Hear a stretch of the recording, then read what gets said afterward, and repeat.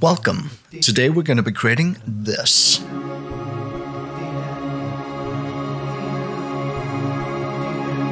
Alright, so here we are back in After Effects. So let's start by making the first control layer here. So let's go up here, new layer, null object, and let's call this control. Alright, now we have the first layer here. So let's start applying some effects. So let's start with some fractal noise. Double click. And then let's apply a hue and... Nope, wait a minute. Let's apply tint first. Alright, double click. And a hue and saturation.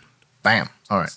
And as an extra element, because we're going to be able to control this later on, we want some slider controllers. There we go, double click. So the fractal noise generates a randomized noise across the image. I'll show that in a second. And you have all sorts of controls here to modify it. The tint basically just colorizes the black values and the white values to new colors you give it, which is very practical. And the hue and saturation is so that we can modify those colors and offset them, as you can see there. We can offset them comparatively to each other. We can add more color, so to speak, to the color. We can change the brightness, all that good stuff. And last but not least, we have the slider controller. This is just a slider that does absolutely nothing until we connect it to something else. So let's start by naming this extrude. And actually, let's call tint the base color. Alright, let's duplicate this extrude and let's call it Hue Amount. Oops. And let's duplicate it again and let's call it, well, delete the 2 and call it Opacity Amount. With a big O. With a big O. There we go. So now we have that part. So let's create now a new layer. Where you are, solid. Let's call this Aurora. As in the Aurora borealis. So right now it's completely dark, and that doesn't matter. Let's just go over to our control layer and select fractal noise all the way down to hue and saturation. Then go up to edit, copy with property links. Now let's go over to Aurora and let's pre-compose it, which means that we'll be putting it into its own little composition.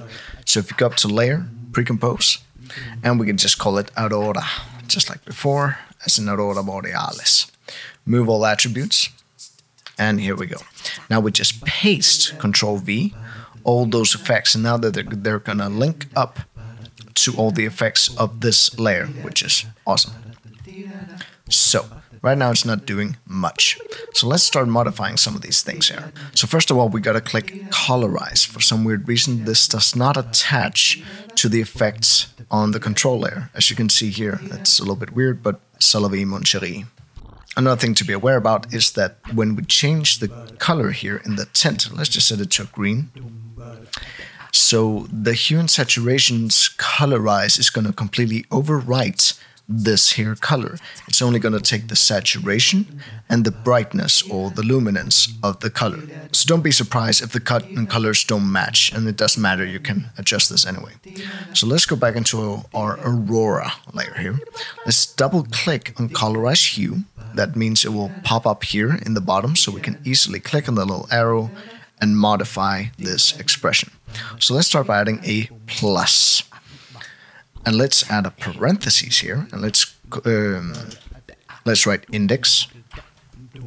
Index basically is looking at this layer's index, in this case 1, and we're going to multiply this by the offset that we created in the previous comp. So let's start by writing comp and quotation marks. We wanted to look at the Aurora clean, as you can see here. And then we wanted to look at a specific layer. So let's start by writing layer and quotation marks. And of course we choose our control layer. Whoops. Now dot effect. Now we choose the effect that we wanted to look at. And in this case, it's got to be hue amounts. And I'm actually not sure how I wrote it. I can just look here. I wrote it with a small a. So this is incorrect. And now we're just missing one little thing, another parentheses, and 1. See, now it doesn't give me any error. So that's awesome possum. Now we can go down to opacity, and let's hold Alt button down and click it. Now we want this to do value, so it looks at this layer's original value minus and now start parentheses because we want to do our calculation within the parentheses. We write index. Once again, it's looking at its own layer's index. And we're multiplying it by the exact same thing as this layer. So we basically just copy this entire thing, copy, and paste down here. And we just got to change the name of the effect. So this has to be the opacity. There you go. Opacity amount. Whoops, it's writing it twice. Let's delete that. There you go. So now it's subtracting the offset value that we give it with the original value of the layer. So now we can just click on the little button here. And let's just to minimize it and make it a little bit more clean. Let's just press P for position, not urine. And then let's alt-click on the position here, hold the Alt button down. Let's start by writing value plus, let's start square brackets because we need to make an array of values because this position has 2 values. Actually, I forgot something. We have to press the little 3D icon here so we get all 3-dimensional values. And we're going to start by saying 0 and 0. And here we're going to do something. Here we're going to write index. Again, this layer's index times or get multiplied, then Control V, same as before, and we're just gonna take away and rename this part to extrude. There you go. Now it works. And last but not least, let's apply a unmult in here. Unmult, I will link to the effects in the effect in the description. I've used this before, so you guys can just get it. It's free, so that's awesome. So now there's that effect there, which is going to remove the black of the image. If I unclick it, there's black. If I click it, there's no black.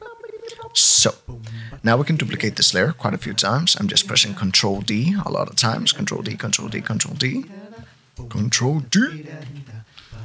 And now let's take a look at our main comp. So let's start by collapsing it, which means that it will retain all the properties of all the 3D layers. So it's one big 3D layer with all the layers. Then we click on the little 3D button so we can move it around. So let's press P and Shift R, just so we can move it a smidge in 3D space. All right. And let's just rotate it, something like this. So right now, absolutely nothing is happening. It's a boring old square. But if we go to Control here, let's start by making this swirly noise. And let's decrease the brightness quite a smidge. And maybe increase the contrast and keep decreasing the brightness, something along these here lines. And now let's press extrude. Let's say 6 extrude. See, already now it's starting to have some depth. Hue amount, so we can even say like 3. So it actually hues over time, as you can see here. It goes from red to green, so that's awesome possum. Opacity, we want it maybe 2. And then over time, the longer it is and the more duplicates it has, it will slowly fade out, which is also awesome. So let's increase the opacity quite a smidge here. Whoa, that was way too much. Let's say 250. Let's decrease the brightness, and let's scale it up quite a smidge, 650, something along these lines. See, now we're starting to get somewhere. So we still have a square form. We don't want that. So if we go into the Aurora here, Aurora, we can actually make a mask, double-click on the ellipse tool, and let's just isolate this. It's going to create a mask. Let me just increase the exposure so we can see what we're doing. It's just going to make one round mask on the entire layer. So we can easily go into the mask here and let's just decrease the expansion and increase the feather, something along these here lines, until we're somewhat satisfied. Now you can just copy this mask, select the rest of the layers here and Control V. And now we can unisolate this layer. So if we go back to our main comp, now it has that soft fall off, and that's exactly what we want. So press Shift S on a layer to bring up the scale here. I'm just gonna scale this bad boy up a bit. And let's see, what else can we do here? So we could probably increase the contrast a little bit more, so something along these lines. And let's just shift the colors, maybe increase saturation.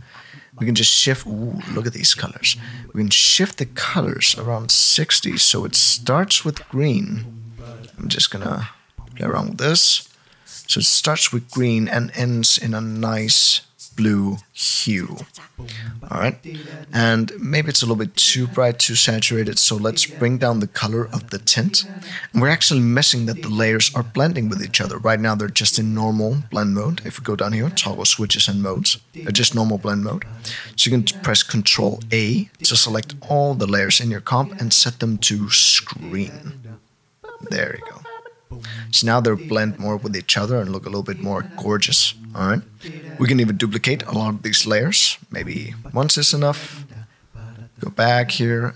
Look, now we're getting some serious results. Maybe we can decrease the color a little bit more, make it a little bit more subtle.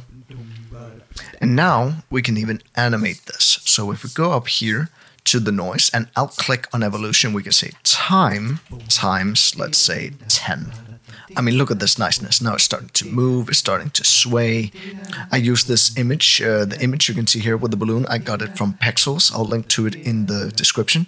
It's just a site where you can get free images, and it's just based on donation. So you donate to artists or photographers that you really like. So that's awesome.